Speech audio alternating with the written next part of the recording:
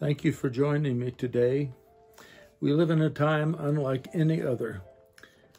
If you had the time and the resource, we sure have the motivation to try to find a place of respite where we could be away from all that's going on and not have to be confronted by the deluge of constant news that seems to be troubling. But in the day we're living in, we find ourselves without a place to go. And even if you had a place to go, how would you get there without being affected, without being touched by all that's going on around us? But in the midst of all that, different than any time we have lived in, we find ourselves with the greatest option that has always been there, and that is refuge in the Lord. He's a resting place. He's a place of recovery. He's a place of strength and hope and gladness. If we look at the scripture in Psalm 46, it says, God is our refuge and strength, a very present help in trouble. Therefore, we will not fear. What a comfort that is. It says in God, it is a place that there is refreshing rivers and streams that shall make glad the city of God. God is in the midst of us, and we will not be moved, Scripture says. God will help us just at the break of dawn. Isn't that an awesome passage? He won't wait until the end of the day. He will come early and meet with us. I believe that that is the time that the Lord came in the Garden of Eden to meet with Adam and Eve at the beginning of creation.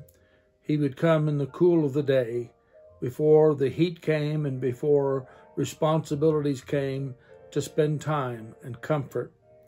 If we look at verse 10 of Psalm 46, it says, "Be still and know that I am God." Maybe more than at any time in our life, we are having to be more calm and be still than ever before. Isn't that interesting how the times change and circumstances around us, and that it's not just a few of us or a nation, but it's affected our world. And yet the Lord says, don't be overwhelmed and don't be over anxious, but to be still and find out who I am. Know that I am God. He says, I will be exalted among the nations. I will be exalted in the earth. The Lord of hosts is with us. Aren't you thankful for that today? I looked up some verses of scripture. Exodus 33 verse 22 says that I will put you in the cleft of the rock and will cover you with my hand. God was speaking to Moses. And then in Deuteronomy 33:27, he says, the eternal God is your refuge, and underneath are his everlasting arms. In Psalm 27, verse 5, David says, for in the time of trouble, he shall hide me in his pavilion. In the secret place of his tabernacle, he shall hide me. He shall set me upon a rock. In Psalm 31, verse 20, it says, you shall hide them in the secret place. It's what he referred to in 27:5. But here in 31:20, he identifies what that place is. You shall hide them in the secret place of your presence. There's an old chorus that says, shut in with God in a secret place, there in the Spirit beholding his face, gaining new power to run in the race. I long to be shut in with God. In Psalm 46 that we've been reading today, he reminds us again, God is a present help. It's in his presence that we're helped, and he is with us to help us, to resource whatever it is that we have need of. He is a present help when trouble is around.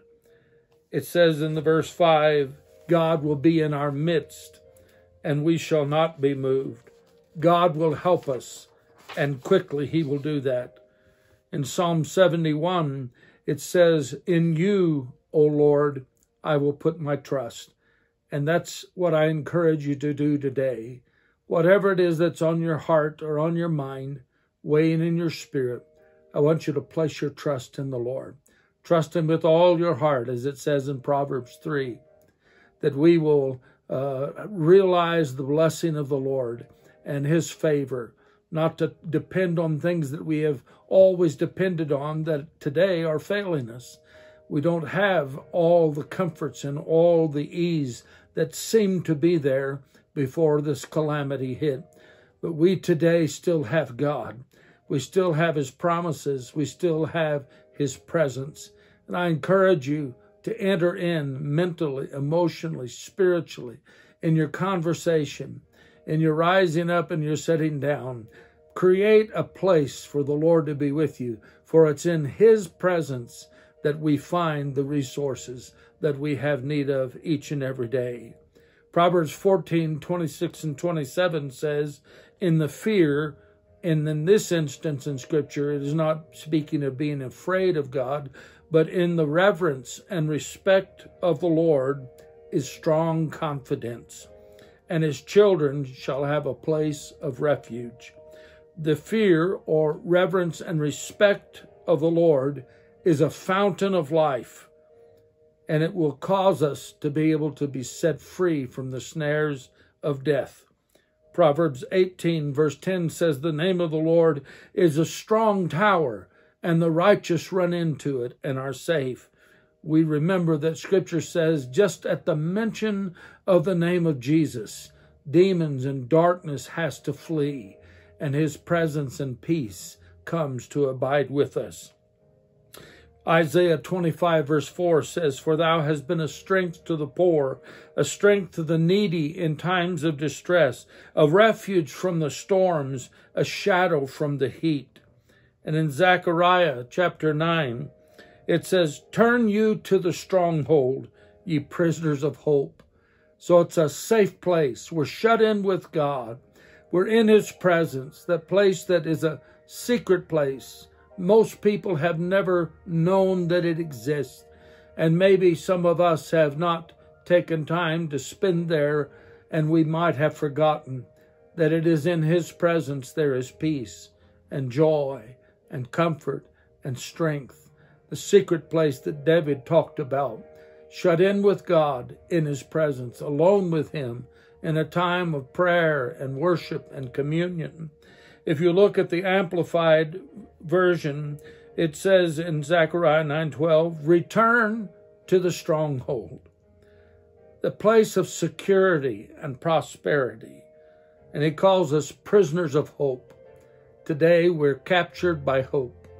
We are surrounded by trouble, and inwardly we are encouraging hope to be strengthened and to stay until this time of storm leaves us. But he says, even today I declare that I will restore to you double of your former prosperity. I believe that God is a God of his word. We can be comforted and encouraged to know that when we trust in the Lord, go into that secret place of God's presence, that when trouble surrounds us, he will keep us in perfect peace. Would you spend a moment in prayer with me today? Oh, Father, thank you today for your great love. Thank you, Lord, that you have not abandoned us, that you, Lord, are right by our side.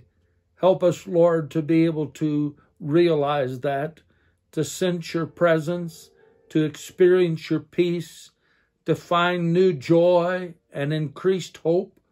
I praise you today, Lord, that you are drawing near as we speak the name of your Son, Jesus, and as we worship you in our spirit.